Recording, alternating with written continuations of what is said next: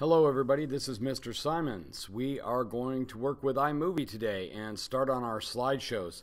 But the first thing I want to do is to make sure that all of our clips and our future clips and our stills will all be organized in iMovie. So let's go ahead and open up iMovie. I'm making a big change from what we did in the fall because we had a little bit of confusion going on.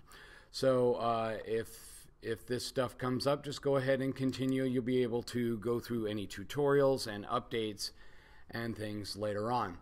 So the first thing we want to do is just close up any libraries that already exist there just by clicking the little arrow, and any drop-down stuff will go away on the screen so that we can create our own library. I want each student to have an entire library to create new events in. So the first thing we do is go up to File, go to Open Library, and New.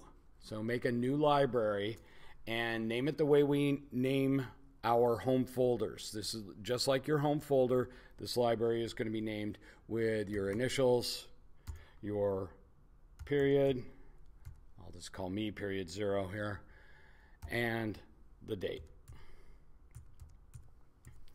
And then you've got a whole library to save all your stuff in here. And you'll see that it's already creating an event within the library for us.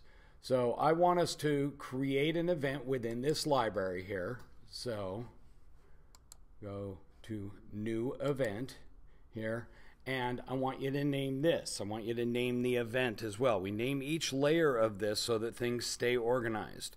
You can talk to some of the other kids about how disorganized things got and with sharing our computers with other periods and things. So it really becomes important to name all of these layers and have your own library to keep your stuff in so that nobody else is getting into your stuff. So again, the name, the date,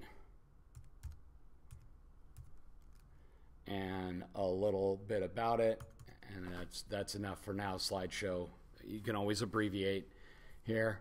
Okay, so we have an event here. So this is the library, this is the year, these are the events. Okay, an event is where you store media, that you're going to use in different movie projects.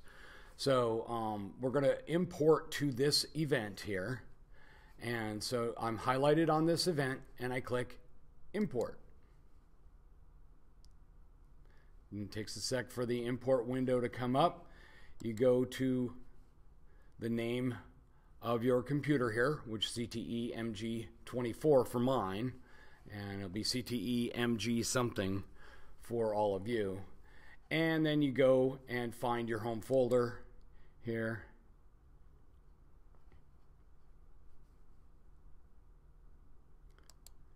And find your slideshow folder. Here's my slideshow folder. I'm going to double click on that.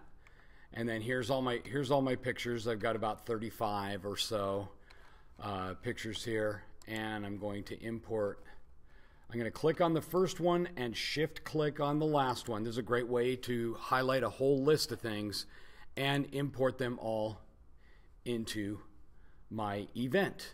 So now my event has all my skiing and hiking pictures that I want to use in my slideshow. Thank you very much. Next one will be how to make a project and to move these clips into the project.